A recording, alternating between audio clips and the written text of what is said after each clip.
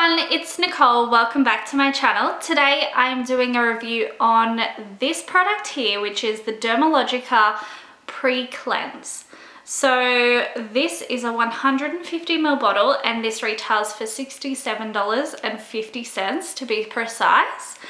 Now, the brand Dermalogica, I haven't had a lot of products from that. Years and years and years ago, they used to do a fragrance, which I was so obsessed with. And I still, to this day, can't understand why they don't do it anymore. I guess it just wasn't popular.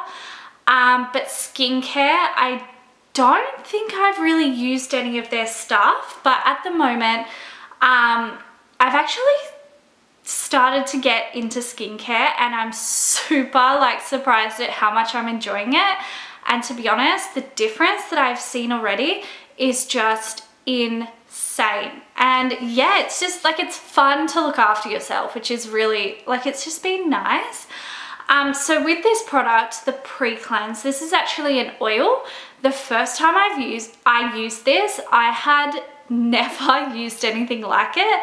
I didn't know that there was such a thing as an oil to cleanse your face. Now, I had used it dry the first time and I was obsessed. And without researching it, I put it in the shower just because I thought it's going to be so much easier to use in the shower.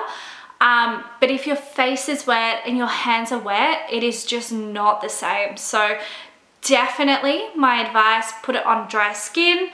Make sure your hands are dry, your face is dry, and then this is just so beautiful. It just seems to feel like an additional little luxurious step in your skincare routine.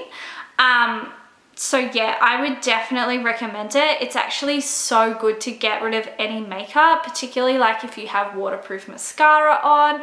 It's just so lovely as literally what it's called, a pre-cleanse, and then you put your cleanser on and then you do your skincare routine. So is it worth it?